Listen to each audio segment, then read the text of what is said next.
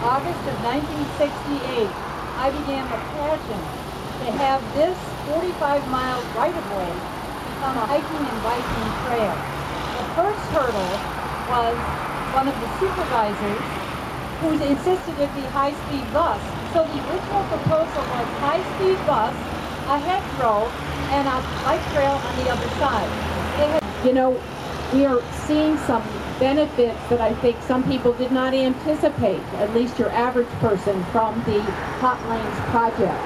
And that is new connections and easier ways to get across the Beltway, which before had been a tremendous challenge for people to get from a trail, get from a sidewalk, and all of a sudden there's sort of the Great Wall of China that people could not get across the Beltway. And now we have new links, and if you build it, they will come. And so I think that we've opened up, I know that we've opened up new ways for people to be able to get from one place to the other. So congratulations, thank you to Flora Transurban, and this is a great day. It's wonderful to be here to celebrate with you.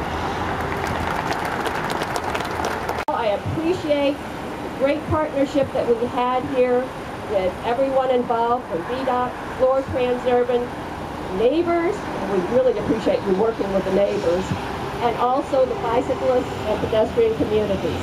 So thank you again. This is a wonderful trail. Thanks.